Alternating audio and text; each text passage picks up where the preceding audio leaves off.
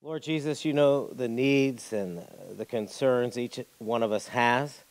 And I pray those needs will be met according to your will. And I ask for comfort and healing to all who are experiencing any type of pain in their lives.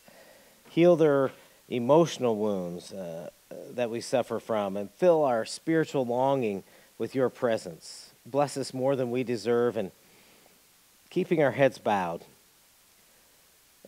Lord, we remember the suffering of so many on this day 21 years ago, when so many lives were lost because of evil and wickedness. May those who oppose you not prosper, and may you comfort those who lost loved ones on this day 21 years ago. We humbly ask this in your name. Amen. We've been using our Look to Jesus Bible reading plan to read through the entire Bible this year as a church. Now, how many of you have been doing that? I have. I imagine many of you have as well. You might be new here at Holley, though, and you're going, I didn't even know we had a Look to Jesus Bible reading plan. Well, you can request one by emailing us at hello@holleychurch.org. We'll send you a Look to Jesus Bible reading plan. And you don't have to go back to January. You can just begin on the day you receive the Bible reading plan and join with us in reading the Bible together. Now, if you want to catch up, you can go back, but don't put that pressure on yourself. Do you recognize or have you heard of any of these books, or have you read any of them? The Hill We Climb, The Midnight Library, How About Clara and the Sun, The Vanishing Half, The Four Winds, Cloud Cuckoo Land, Project Hail Mary, The Lincoln Highway, The Invisible Life of Addie LaRue, Beautiful World, Where Are You? Now, I hadn't heard of any of those books or read any of them. And perhaps you have read some of them or heard of some of them, or perhaps not. But those were the top-selling books of 2021, just 1 year ago, and most of us wouldn't even know what those books were about or had never even heard of those books. But if I say the Bible, most people have heard of the Bible. They know what the Bible is. And when it comes to books, none can match the Bible. The words have been treasured through the ages, committed to memory, printed in scrolls. Numerous copies have been made. They've been bound in books. They've been narrated on tape and CD, and they've been programmed into apps. And when it comes to books that sell, you talk about a bestseller, the Bible stands apart. Over the past 50 years, 3.9 billion Bibles have sold. The next closest book has sold 820 million copies over the past 50 years. Now, this chart you're seeing illustrates how many more Bibles sell compared to other top-selling books over the past 50 years. Year after year, the Bible sales skyrocket over other books. And you say, well, why isn't the Bible on the best-selling book list then? Well, every single best-selling book list finds a way to keep the Bible off of their lists, because I guess the only thing I can say is because they don't want to admit that the Bible is the best-selling book of all time, year after year. And when it comes to books with influence, the Bible's fingerprints are everywhere. You know, the Bible's fingerprints are on the best laws and constitutions of the greatest nations. And when those fingerprints begin to be removed out of a society, then you end up with a culture that's unable, seemingly, to be able to reason or think past kind of a middle school grade level. The Bible's influence shows up in other books. It shows up in music and media of all types. In endurance and influence in sales, all other books pale in comparison to the Bible. Now, why is that? Well, why is the Bible unlike any other book? Well, in every message of this series, I'm going to be talking about all the different reasons why the Bible is different, why it's unlike every other book. But just to begin with, you need to have a good overview of what the Bible is, to be able to understand it and to be able to begin to get a hold of this idea of why it's unlike any other book. The Bible reveals the mind and will of God. It tells us what kind of God our Creator is. It tells us what His desires are for His creation. Exodus 34, 6 through 7 tells us the mind and the will of God. Yahweh passed by before him, now that's before Moses, and proclaimed, Yahweh, Yahweh, a merciful and gracious God, slow to anger and abundant in loving kindness and truth, keeping loving kindness for thousands, forgiving iniquity and disobedience and sin, and who will by no means clear the guilty, visiting the iniquity of the fathers on the children and on the children's children, on the third and on the fourth generation. He is a loving God who desires to have a relationship with His creation, with us, but He's also a just God. He won't allow sin to go unpunished. The Bible describes the work of God. It speaks of His creative powers. Everything you see has been created by Him or because of Him, and of His work to restore us to His original intention, people who are fully alive, untainted by sin's destructive power. Why is the Bible unlike any other book? Well, the Bible draws us to faith in God. The Bible tells us where we came from, why we exist, why we're so messed up, how we can relate to God, or how we should relate to God, how we should relate to each other, and how everything one day will be made completely right and completely whole again.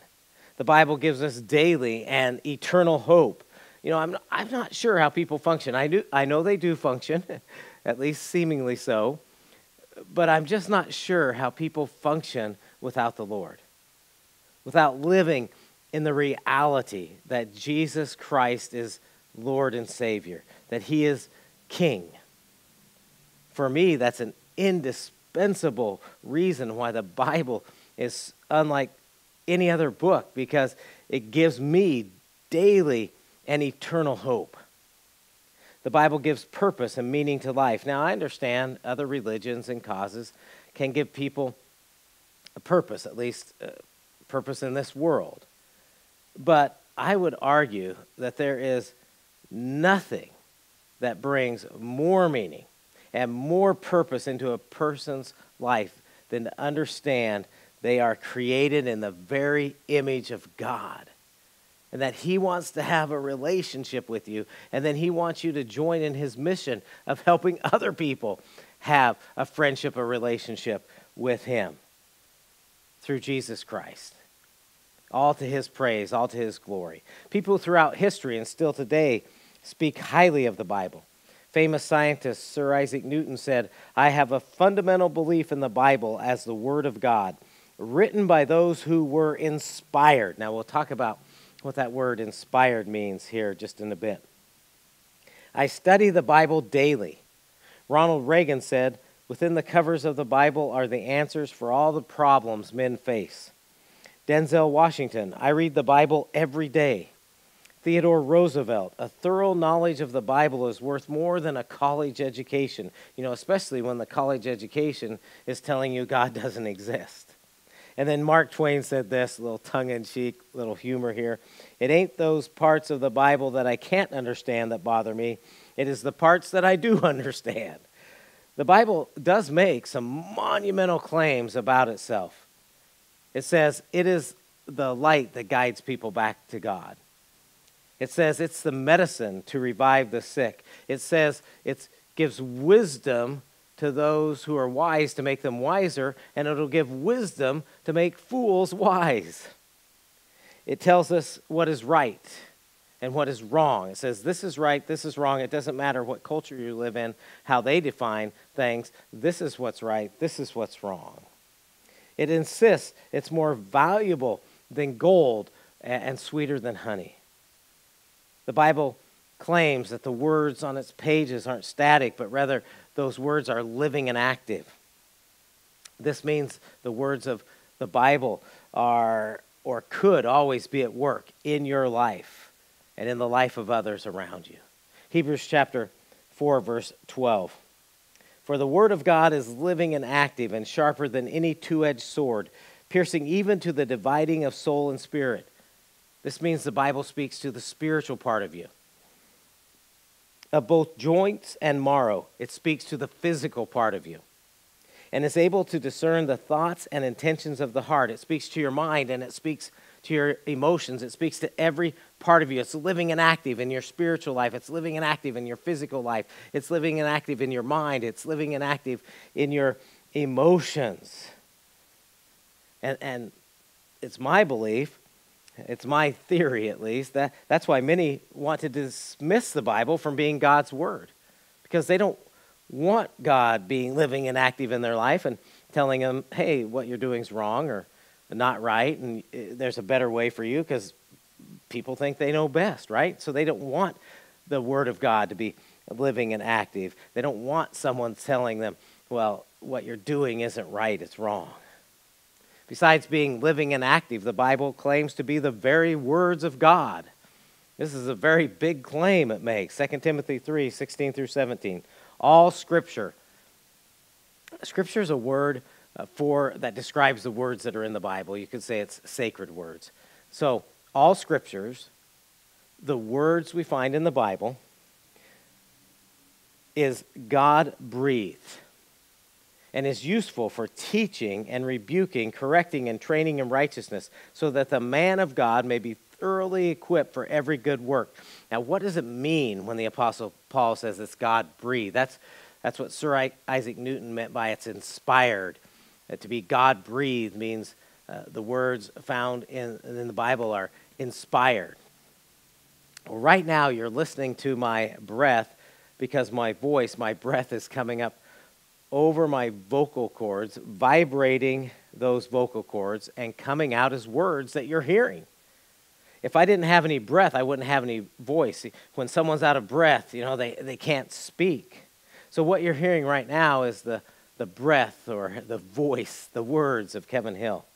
And the Bible says it's God's breath. It's God's words. It's His very breath speaking to us. Well, yes, men wrote it down, but God breathed the words that He wanted them to write down. Not in some robotic manner. Each author has their own style. They have their own personality, but God breathed those words they were writing. And that's a big claim the Bible makes, that it's God's word to us. So how can we know if that's true or not, or if it's fact or fiction, or maybe a little bit of both? I think those are totally valid questions when it comes to the Bible. And Lord willing, we're going to be answering those questions as we go through this series. During this series, I want to help you get firmly in your mind that this book isn't exactly like any other. It's not just any old book. That this book leads to life, that this book leads to love, that this book leads to purpose, that this book leads to hope. So the Bible makes these big claims about itself, and many people over the years, have recommended reading it and using it, while others say, well, not so much. So let's start to get a grasp on what the Bible is, why it's so important for a life of faith. Let's start with an overview of the Bible. What kind of book is the Bible? We've said it's a book like no other. Well, what does Bible mean? Well, the word Bible comes from an ancient word for papyrus, and papyrus was a plant-based material used for writing very early on. You would write on it. And from that term, it broadened to mean a book. A Bible meant a book or a scroll. And then it began to narrow again to mean a holy book or a holy scroll scroll until finally it really narrowed down to one particular book, and that's the Christian Bible. That's when you hear the word Bible, that's what you think of. And so we often think of the Bible, though, as being this one book. I just said it's the book and all that, but it's really 66 books put together in one volume. 39 books make up the Old Testament.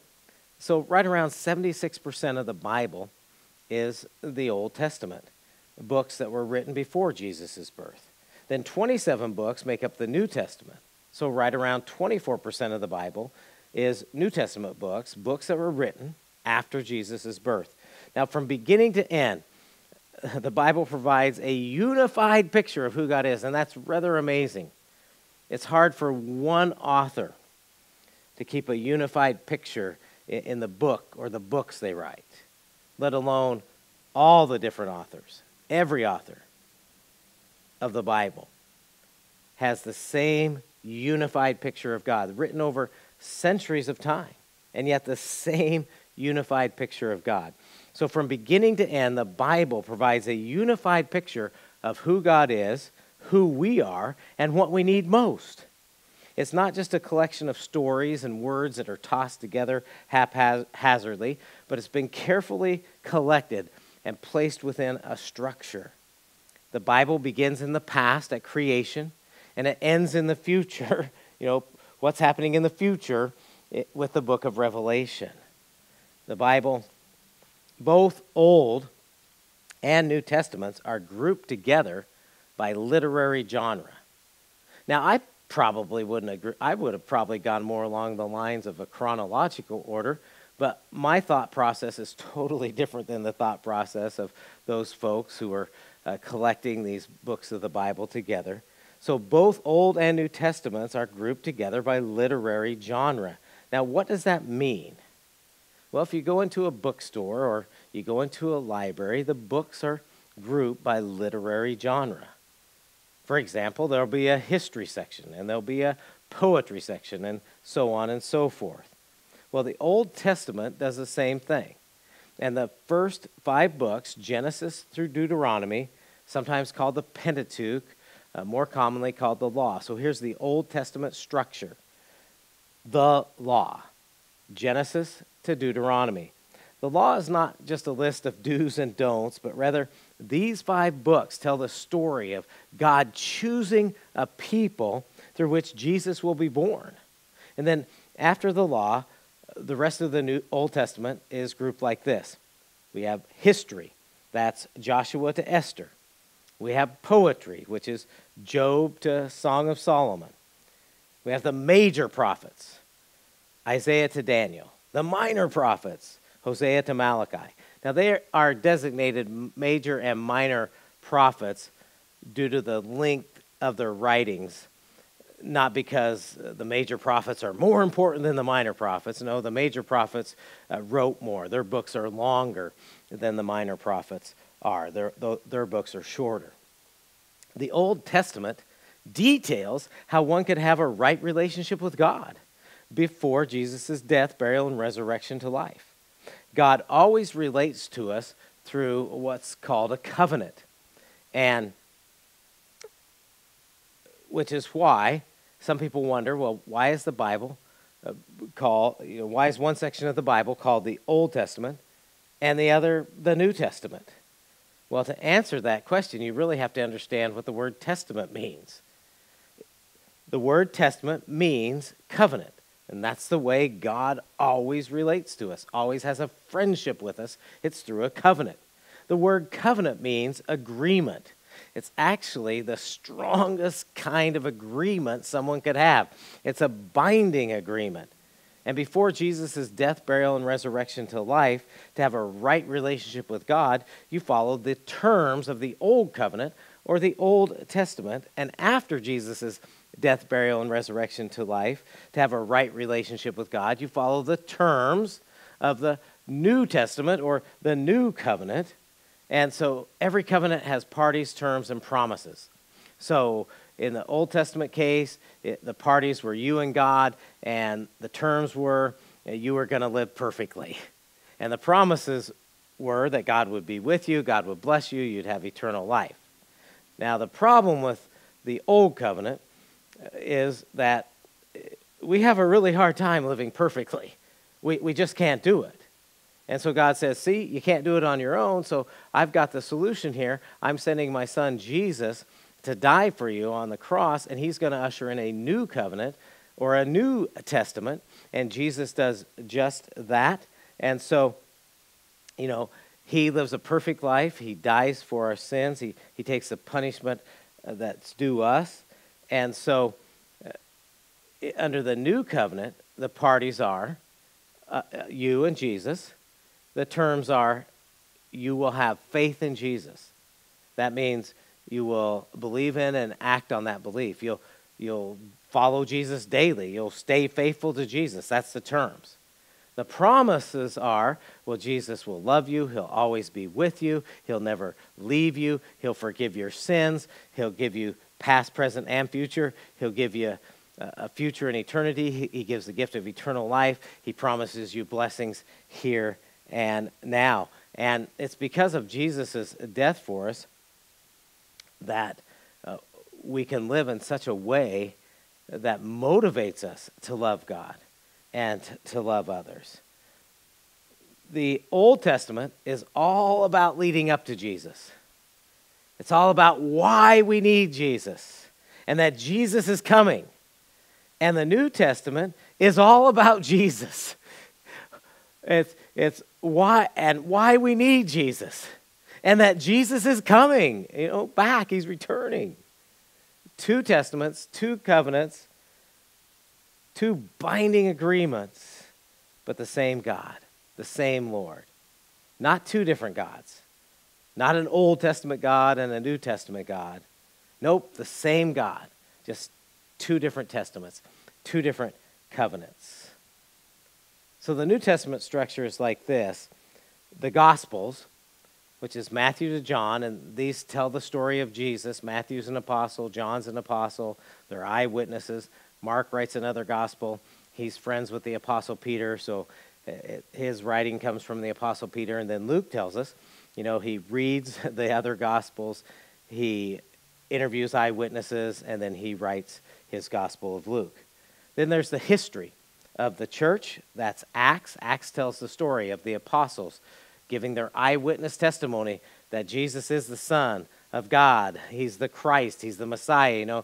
They saw him dead, and then he rose to life again. And so it chronicles the beginning of the church as the apostles say you can be saved through Jesus Christ. Then you have the letters, and these are Romans to Jude. We often call these books, but they're not actually books. They're really letters written by the apostles Paul, Peter, and John, and then by Jesus' brothers, his half-brothers, James and Jude. And these letters are written to churches and to individuals. Then we have the apocalyptic, which is Revelation. The apostle John writes this book, and it foretells future events using very vivid imagery. The Old Testament books were written between approximately 1445 BC to 400 BC, and the New Testament books were written approximately between AD 45 to 80 AD. BC simply means before Christ, and AD means in the year of the Lord. Now, my contention, I believe the New Testament books were all written before AD 70, with the possible exception of Revelation. And I am going to pause here to say a little bit about these dates that I've given for the writing of the Old Testament and especially the New Testament books. Now, this type of stuff I really geek out on, so I have to try to make sure I'm balancing. I want to be balancing, not boring, so hopefully I'm on the side of balancing here. And I want to talk to you about these dates because critics of the Bible will say to you with a straight face, like it is undisputed truth, and like you're an absolute moron if you would disagree with them, if you think otherwise, that the books of the Bible were all written much later than the dates that I've just shown you. Now, they don't really have any damning evidence that the Bible was written much later on than these dates that I've given you. They simply make this claim with much confidence, many times, outright just lying or outright deceive themselves, because they want to make the assertion to you and everyone else that the Bible can't be trusted. That, somebody just made it up years later after the events they're supposedly writing about. So I'm just going to give you one example of how this late writing is not valid, how this concept of these books were written way later is not valid. There are 4 Gospels. Gospel means good news. These 4 Gospels are the good news story of Jesus. They're sort of like autobiographies about Jesus. And if you're trying to dispute or you're trying to downplay their validity, that Jesus was even a real person, you're going to want them written as far away as possible from when Jesus was here on earth. And in the past, and even in the present, some critics of the Bible claim that the gospel according to Mark, the earliest gospel, was not written until around AD 130, so 100 years after Jesus was here. Now, many have toned down their rhetoric because of all the evidence to the contrary of such a late date for the writing of Mark. And now they'll claim that Mark was written around AD 70, so 40 years after Jesus was here on earth. Now, they're really still leaving out some very important evidence, and what they say is not necessarily true, because a portion of the book of Mark was found way back in 1972. Now, I've never seen any critic ever mention these portions of Mark being found when they're talking about the dating of when Mark was being written. Now, it wasn't the whole book of Mark that was found. It was 4 verses. But these 4 verses, which match exactly with the book of Mark we have right in our Bibles today, the 4 verses that were found were all dated 50 AD. Only 20 years after Jesus was here on earth. And these 4 fragments come not from the original that Mark wrote down, but from a manuscript, from a copy of Mark's original. And I'll tell you why we can trust these copies next week's message, but that would mean Mark's gospel would have been written even before AD 50.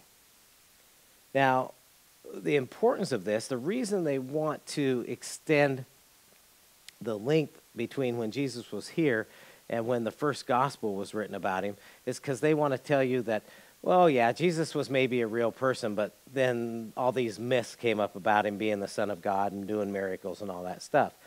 Well, when you shorten that time frame, now in today's world, a myth can probably start in about 5 minutes because of the internet, but it wasn't like that in the past. It'd take at least about 100 years for a myth to develop about some historical person. So when you consider that the Gospel of Mark was written, let's even say AD 50, but we know it was sooner than that. That's within 20 years of when Jesus was here. There's not enough time for some myth to have grown up about Jesus. That's the importance of in critics' minds of why they need to get the books about Jesus written so much later. To sum up today's message, the Bible is God's gift to you. It's 2 testaments, collecting 66 books, written, assembled, and preserved so that you might know God and the salvation he offers through Jesus. Let's pray. Lord and Creator, thank you for giving us words that reveal who you are and who we are. May your word be living and active in our lives on a daily basis. In Jesus' name, amen. On your connection card page this week, so if you haven't already opened up your connection card page, you can do that by clicking on the link in the description if you're on Facebook or YouTube, or hit the button right below the video if you're at Holley Church Online. On your connection card, you're going to see a next step that says, I will pray daily for God's word to be living and active in my life. Would you pray that each day this week? Lord, may your word be living and active in my life. Will you take that next step? I hope so.